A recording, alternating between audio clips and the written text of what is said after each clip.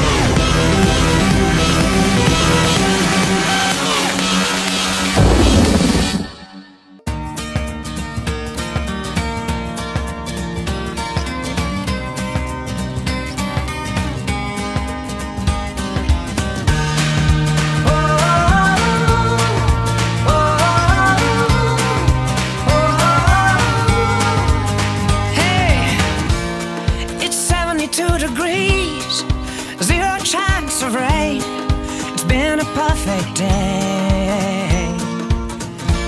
We're all spinning on our heels, so far away from real, in California.